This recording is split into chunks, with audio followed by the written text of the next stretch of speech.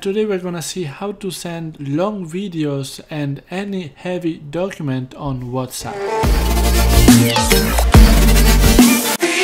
So today I'm gonna show you two different ways to send heavy documents on WhatsApp.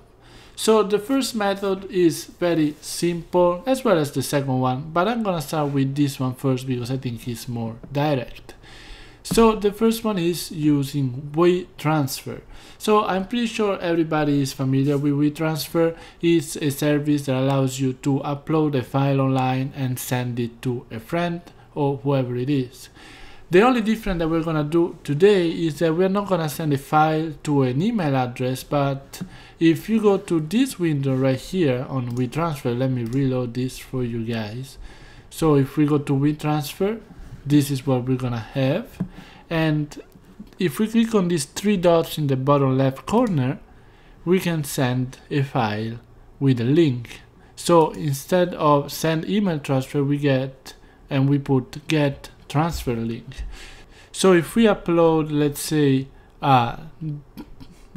this file that is like 98 megabytes on WeTransfer, and we click on get link, we are gonna upload this on WeTransfer, and at the end we're gonna have a link to just copy and paste on WhatsApp. So as you can see now, it has done uploading it and we get this link. So we can do copy link and paste it on WhatsApp. And let me show you guys what the other person is gonna see. If we paste this link and open it, this is what is gonna appear. This window, and we can, or whoever receives this link will be able to download this file. Now this works on the computer as well as on the app, exact same thing, but instead of opening in Chrome, it's gonna open it probably in Safari or whatever you guys are using on your iPhone or Android.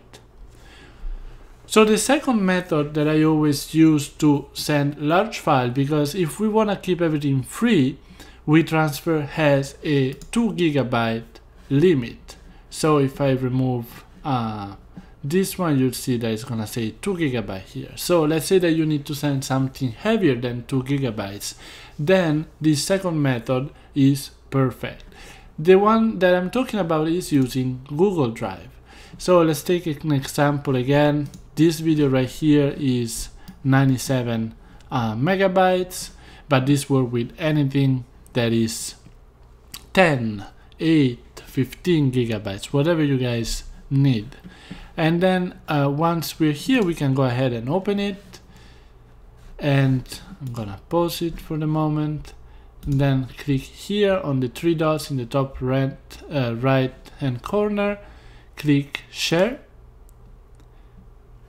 Here on general access, instead of restricted, we need to change it with anyone with the link.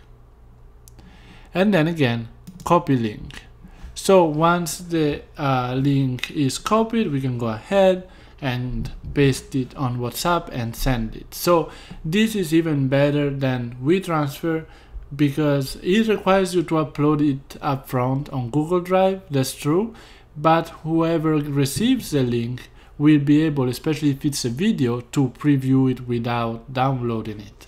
So let me show you. If I open an incognito window right now and paste this link, they will be able to see the video in preview as fast as that. So this is a great method to send, again, any type of heavy file that you might want to send.